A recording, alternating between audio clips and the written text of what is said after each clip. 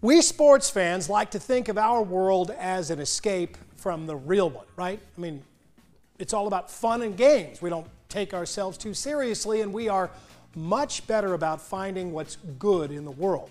Unlike those who are into things like religion, politics. Now, we like to think that, but in fact, we've actually got some of the same petty tribal flat sides. Case in point, the Kansas City Chiefs.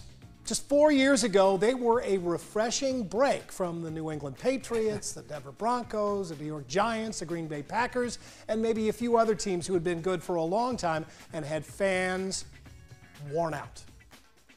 For nearly 50 years, the Chiefs had been one of the NFL's most forgettable teams. A great fan base and stadium, but little else. Well, now they have made it. I know that, not because they're looking for a third Super Bowl title, but because they've got a great big chunk of America hoping they don't get it. Yeah, sports fans are just as bad as everybody else. We are starting to hate the Chiefs because they're so, what's the word I'm looking for?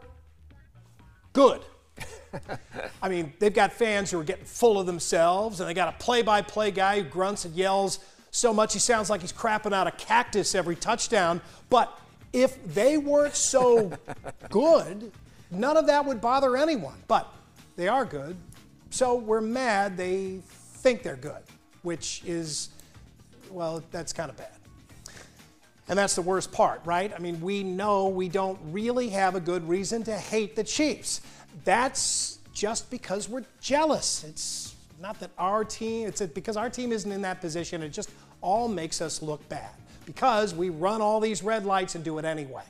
We want to convince everyone that we've got a good reason to hate the Chiefs, like you had an obnoxious college roommate from Lee's Summit, or your cousin lost a thumb in a tragic barbecue accident. But no one buys it. They've seen it all before.